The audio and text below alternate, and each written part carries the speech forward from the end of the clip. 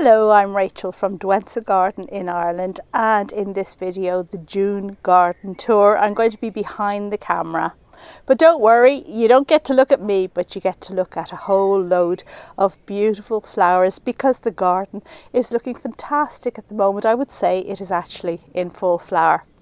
So I guess without further ado, let's get on with the video.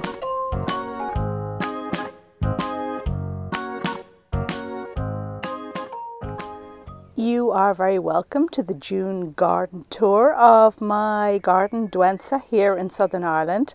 And if you're new to the channel, you should know that the garden is roughly an acre in size, that's half a hectare, and it's located in what equates to as hardiness zone 9. Now in Ireland we don't use that system, but just take that as a rough guide.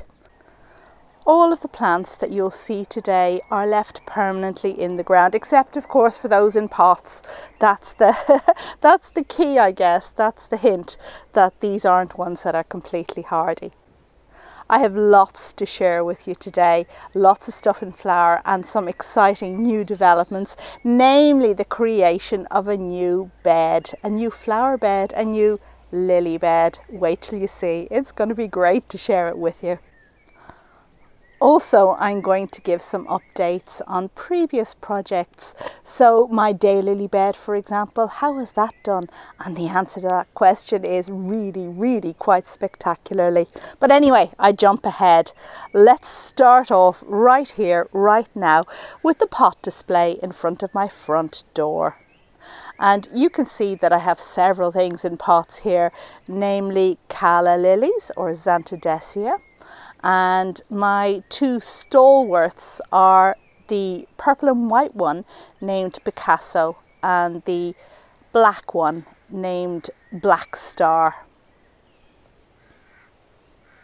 I also have a lot of lilies, and it has just been thundering and bucketing down rain very recently. So two of these pots ended up on the ground and have been hoisted back up with me. So you might see a couple of broken flowers.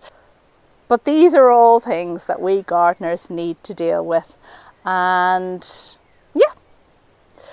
So on the right here, we have a fantastic pink, white and yellow lily called Beijing Moon. Fabulously fragrant, absolutely gorgeous. On the left we have the tail end of the regal lilies, but also the beginning of the orange one called African Queen, and this is one that just landed on the floor very recently, so you'll have to excuse her. And then right at the front we have my Sobralia, which is of course an orchid, and a very large orchid that makes a super pot display. Poor old Sobralia Mirabilis is looking a bit dog-eared at the moment because this was also one that I just picked up from lying on the ground. But it's a super orchid and it produces, like a daylily, flowers that last just one day or maybe a tiny bit longer. But there are lots coming. Now this is an orchid that needs to be quite large before it gives you any kind of show, but at the moment, my goodness, what a show it is giving, and there are plenty more flowers to come. I guess you'll realise from this talk of thunder and rainstorms that the drought has ended, and yes, we are getting rain. We're getting lots of rain. It isn't enough to completely get rid of the brown that had come in the lawns, but it is certainly helpful for the plants. And well, yeah, now the problem is rain destroying flowers rather than drought just making them droop and die. Oh well, I guess there's always some gripe. Okay, well, you may have noticed that just beyond the lilies over there on the west side of the garden, we have my mock orange hedge in full flower. So maybe that's a great place to start our garden tour.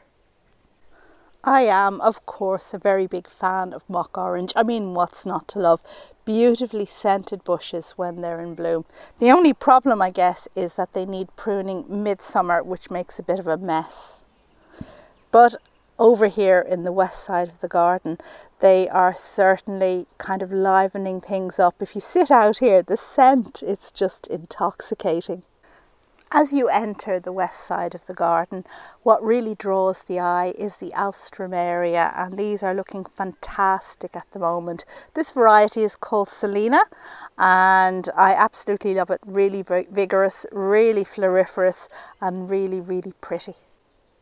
You can see that the roses are just giving the last few of their flowers, but it has been a long season for them, and for that I'm very grateful. This one is Rosa Celeste, my favourite.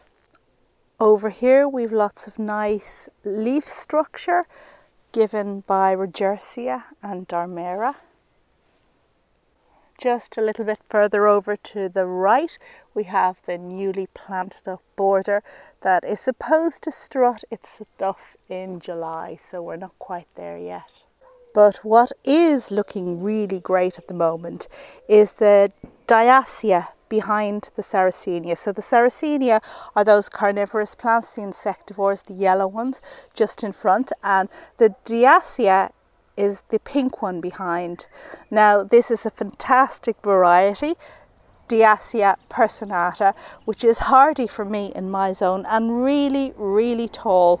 It needs staking, and you can see here how I've not completely done that successfully because some strands are flopping about a bit.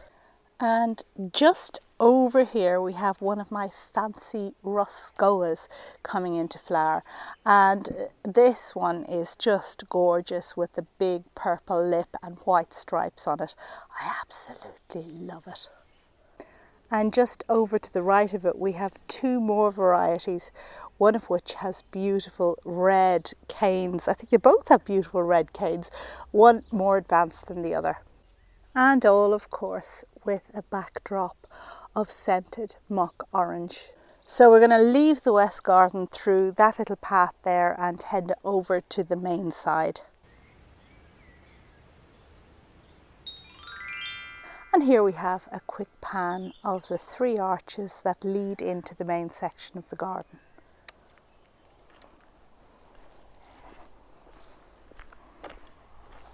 We have Hemerocallis, Rocket City, that's the orange one there, and a fabulous penstemon in full flower. And just to the left we have an Anthemis. This has, of course, single flowers which are very open and very inviting to all kinds of insects. And then moving to the bed further over to the right of it, and this has had a revamp whereby I took out the salvia that was in here, the blue salvia that just, well anyway, I got rid of it, and instead now we have red Monarda and some annuals down below, some marigolds. This Monarda is Cambridge Scarlet and it really is quite vigorous. I put it in several places in the garden this year, divided it and spread it around. And these little Tagetes marigolds were grown from seed, of course, and they just brighten things up a good bit. I see from the seed, which was open pollinated, that I seem to have two types in there. Through the middle arch we can see the wheel border beckoning down there, but for the moment we're just going to head on over to the left, and I guess I should give you an update on my box hedging. So you may recall I had box blight earlier on in the year, which I treated, and the good news is that these plants are regrowing and they're regrowing vigorously. They looked sad for quite a while, but you can see now that they really are trying to get on and overcome the blight, and hopefully they will manage. So here's a close-up of the worst affected area, and you can see that even here there's new growth starting in on top. When I cut them back first it was just stems, and I thought, oh my goodness, can these plants ever recover? But they do seem to be doing so. Now the Crocosmia on the inside has a bad habit of flopping down over the box, so I've just supported it with some hoops this year so that it just gives the box a chance, because of course the kind of conditions that box blight love are ones where the plant is humid and wet and enclosed, and yeah, I'm trying to avoid that. So it's a funny story really, because the circle we've just looked at and the cloud pruning area we looked at first were both affected by the box blight, yet those little bushes down there in front of us weren't affected at all. Really strange. I think it had something to do with the way the wind blows. So lots of flowers and lots of colour going on down here, just beckoning us in. And in front of us we have a mass of different colours. Notably, I suppose, the Cambridge Scarlet Monarda, and this is the original clump that was divided there to spread around the garden. And just over to the left we have many things, including regal lilies, and these ones are in full bloom, whereas the ones in pots in front of the house are kind of going over now at this stage. And then I suppose if we move a little bit over to the left, we can see the extent of this border. And orange is the word here. Alstroemeria really steal the show, from the dark-leafed one to the right called Summer Skies to the bright orange one which is interspersed in the border there called Oriana. And of course we all love the odd rogue poppy that just pops up and does its stuff and very often just wrecks a colour scheme, but they're so welcome. And this is the shady end of that border. I love this part of the garden, it's just so colourful and so peaceful, but this isn't the best angle to view it from, and actually we're going to go over there behind that lot of planting just to get the view that I like the most. But before we get to that view, just another quick glance back at the Alstroemeria. This one is Selina, the one we already saw over the west garden. This is the original clump, so it got divided, and we're just going to go down there a bit to the right. Over here we have more Alstroemeria, and these are the Ligularia hybrids, a great one. And just a little bit higher than that we have the view out over the section we just came from, and I do like looking at this part of the garden from this angle. I think it's very good. The flowers melodeon up, and well, that's something I really like. I already mentioned, I know, how much I love this part of the garden, how soothing and how calming it is, with the dappled shade and the long shadows across the lawn, especially on a nice sunny day like this. Well, we had a lot of rain this morning, but it's now shaping up to be a fantastic day. And it's just, I don't know, I just look at it and it's how it makes me feel, and that's what gardening is all about really, isn't it? And although I'd like to stay here the longest time and just look at the flowers and the play of shadows, I think it's time to head up a bit further up the garden. And oh yeah, there's plenty of things to show you up there. But here's a little shot for those gargoyle fans out there. Here's our Duck Dracula, looking broody as usual. But just before we head into the upper section there, the house section, kind of like beside the house, a quick glance down at this planting here, which isn't usually featured. And we have on the right Ligularia, which was drooping like mad during the drought, but has now perked up. We have down there in front of us a hedge of Hypericum Hidcote, which is that gloriously yellow bush there, and it's planted on top of a bank, which is why it's so tall. To the left of it we have the Sambucus, which is just finishing flowering, and yeah, but I just love the yellow of that Hypericum Hidcote when it's in full flower. I think it makes a fantastic informal hedge. You never have to do much with it at all, and you get flowers. What's not to love? And here we go through to the next section where we have Sarracenia planters over there on the left, and you can just see how the Hypericum hedge back there poking between the trees kind of lines one side of the garden. And here we have the Sarracenia planters surrounded mostly with Stipa tenuissima. If we swing down to the right, there's that Hypericum hedge again, looking gloriously yellow. And then just finishing off with Gillenia, name going up on the screen, which is that white bush there, which is a mass of little tiny starry flowers at the moment, a great woodland plant. And the Gillenia flanks a very shady walkway, which is this one here, although it's less shady now since I lost a tree on the left over the winter, and that has just opened it up a bit and given more light. And that leads us up here to the stone table and the circle of Alstroemeria. And you may recall how I planted this allium, the purple allium christophii, in among the Alstroemeria a while ago, and it seems to have done rather well. So I was a bit nervous that the Alstroemeria would be too vigorous for the allium and kind of squeeze it out. But so far so good, and I think they're looking quite well. I love that splash of colour in here in an otherwise shady area. And you get an even bigger splash of colour if you look at it from this angle here. So you've got the Alstroemeria and the allium in the foreground. You've got a little kind of dwarf Japanese acer over there on the left. Then you have a big splash of blue for the hydrangea in the middle ground, all to a backdrop of Hypericum Hidcote, which is a sunny yellow.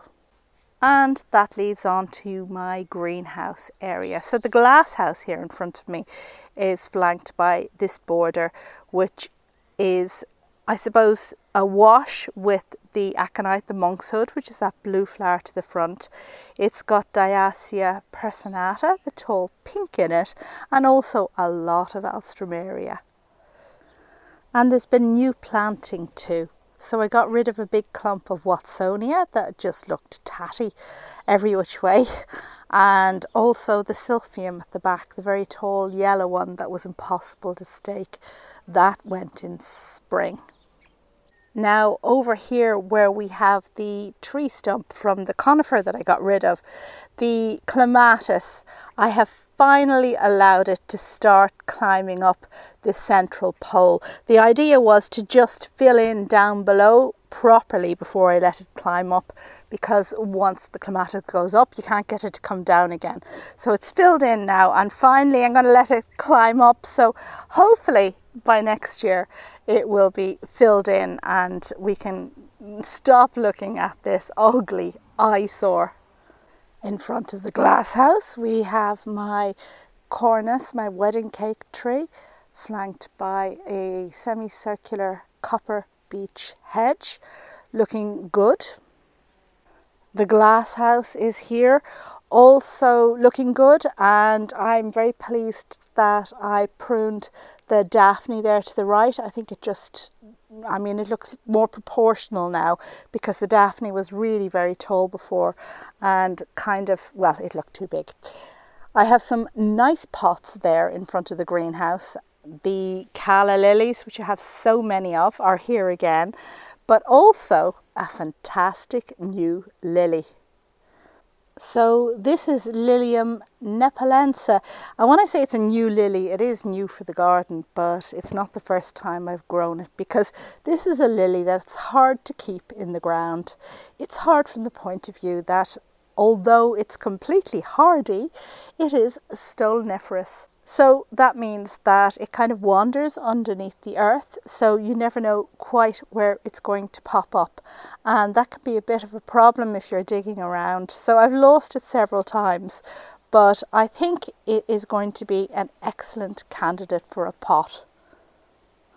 Over here we have, well, a section of this border is newly planted, and you can see how the farmer's hedge is encroaching at the edge, and I really need to get some tall bush there at the back to cover that because it looks very weedy at the moment. And then there's my daylily bed, which is looking fantastic this year. So many blooms. Now I guess it's kind of tailing off a little bit at this stage, but there are loads more to come. And that unnamed red daylily that I've had for years and that never did anything because it was in too much shade is now awash with flowers. I'm absolutely delighted with how this has turned out. So whereas before I was always dogged with the problem of daylilies never flowering because they were in shade or semi-shade or we didn't have enough sun, well, now the problem is getting them all deadheaded because they produce so many flowers that go over so quickly that you just have to be completely on the ball, deadheading practically every day. And I suppose if you're going to have a problem, it's not the worst problem to have at all. Now at this stage you're probably wondering about the new bed I said I planted up. Well, yes, we seem to have done the circle of the garden and I haven't yet shown it to you. And that's because this new bed, it's just there, just beyond the greenhouse. Now here I am pointing the camera at the greenhouse again and not showing you the new bed. And the reason for that is, well, okay, look, there's my Beijing moon, the big flower spike from the lilies at the front of the house that broke off. But the reason why I'm really pointing this camera at the greenhouse is because up until recently, the lilies that are now in this new flower bed were in here, and they are the tiger lilies. Remember the dozens and dozens of tiger lilies that I propagated from bulbils just 2 years ago? Well, they now have a proper home. And here we are. Yes, this is my new flower bed to the north of the greenhouse. And this was a plastic strip on grass just this spring. I put the plastic down because I had in the back of my mind that I will eventually do something with this spot, but it was difficult to know what to do. Now, the advantage of this spot is that although it's the north face of the greenhouse, it does get full sun because the greenhouse is fairly transparent and there's a lot of ambient light as well. So it's a good spot. It has full sun, but it has very poor stony soil. So I wasn't looking forward to the job of actually planting here. Now, I got the idea of a tiger lily wall from a visit to another garden last year where I saw an amazing planting of very tall orange tiger lilies. And I just thought, wow, I want to do that. I want to do that in my garden.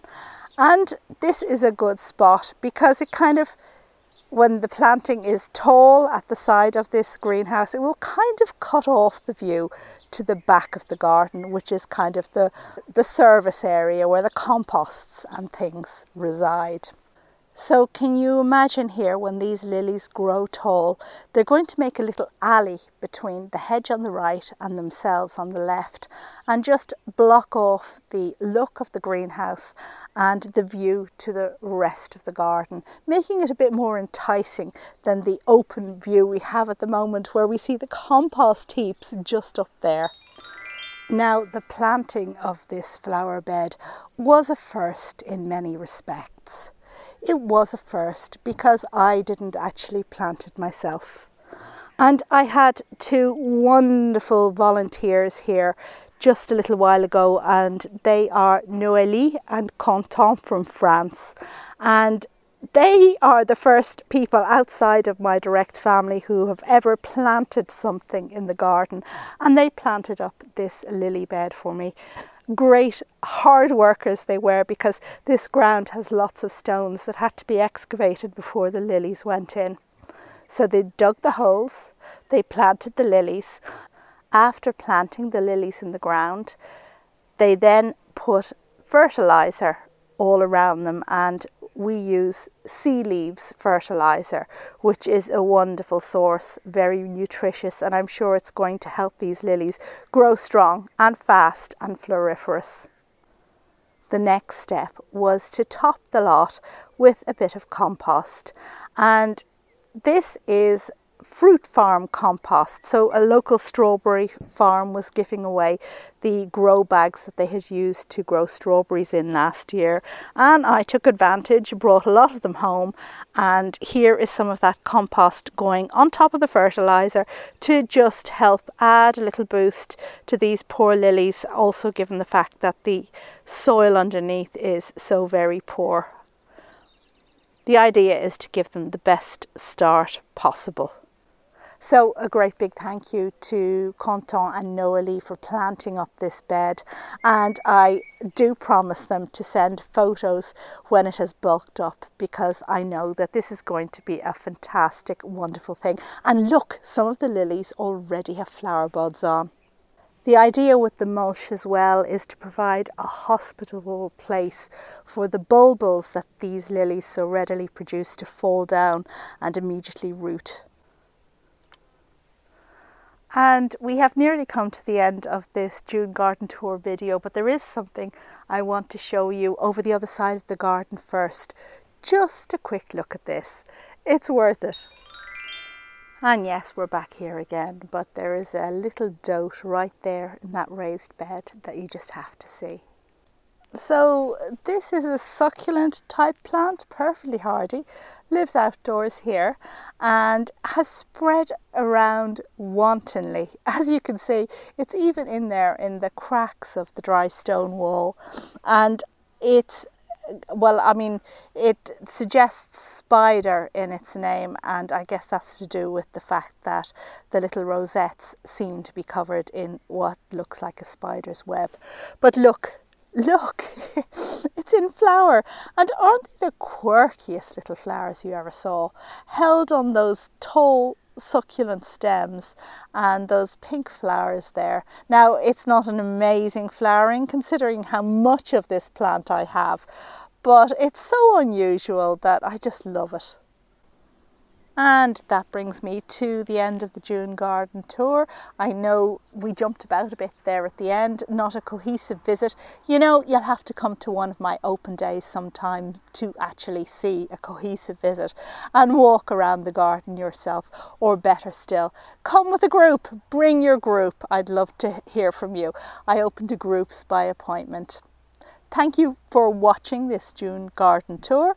Thank you for liking, thank you for subscribing, and thank you for commenting. And I will see you on the next video. Bye!